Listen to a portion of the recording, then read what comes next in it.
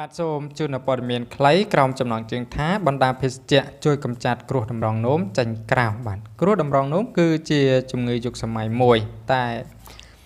អ្នកអាចបង្ការបញ្ជៀសវាបានបាទដោយរបៀបរស់នៅនិងបរិភោគត្រឹមត្រូវខាងក្រោមនេះជាវិធីមួយចំនួនបាទជួយអ្នក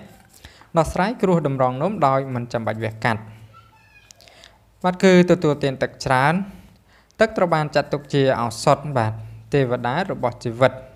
វាជួយថែរក្សាកម្រិតទឹកបាទឲ្យរាងកាយជួយតម្រង់នោមបំបែករំលាយសារធាតុរ៉ែនិងសារធាតុបាទជីវជាតិ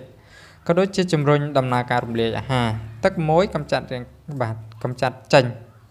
រាងកាយនៅសារធាតុពុលអាចបង្កគ្រោះថ្នាក់ឲ្យតម្រង់នោមអ្នកកាត់គ្រោះតម្រង់នោមមិនគួរទទួលទានទឹកពី7ទៅ8កែវក្នុងមួយថ្ងៃ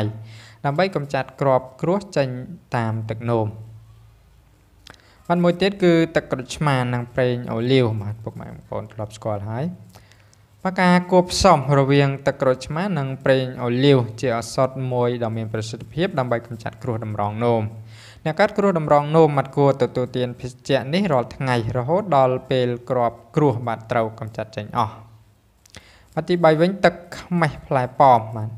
ទឹកខ្មេះផ្លែប៉ោមផ្ទុកអាស៊ីតស៊ីត្រិកបាទត្រូវបានចាត់ទុកថាមានលទ្ធភាពជំនួយដំណើរការបំបែកគ្រោះតម្រងនោមទៅជាគ្រាប់តូចៗវាជួយកម្ចាត់គ្រោះតម្រងនោមតាមរយៈបំពង់បង្ហូរនោមការទទួលទានទឹកខ្មេះប៉ោមបាទជួយកម្ចាត់ជាតិពុលនិងសម្អាតគ្រោះតម្រងនោមអ្នកអាចទទួលទានទឹកខ្មេះបាទប៉ោមពីស្លាបព្រាលាយជាមួយនឹងទឹកក្តៅអ៊ុនៗរាល់ថ្ងៃរហូតដល់ពេលគ្រាប់គ្រោះត្រូវកម្ចាត់ចេញទាំងស្រុងទី4វិញផ្លែទទឹមបាទផ្លែទទឹមមានសារជាតិបាទជាច្រើនល្អបំផុតសម្រាប់សុខភាពទឹកផ្លែទទឹមភេសជ្ជៈធម្មជាតិមួយដ៏ល្អបាទជួយរក្សាសំណើមឲ្យសរីរាង្គវាក៏រួមចំណែកក្នុងការកម្ចាត់គ្រោះតម្រងនោមបាទទី5វិញគឺសក់ពោតបាទបងប្អូនបាទនេះ